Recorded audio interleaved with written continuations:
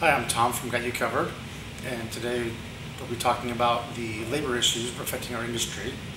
One of the issues we run into is a shortage of labor currently, and we're trying to use temp labor to fill some of those gaps.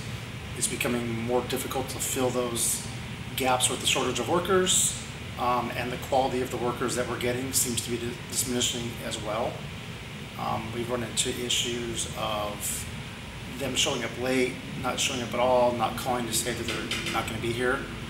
And then every so often, because of the area that we're in, we'll run into really good workers who are qualified, and we would prefer to have them stay here as long as possible.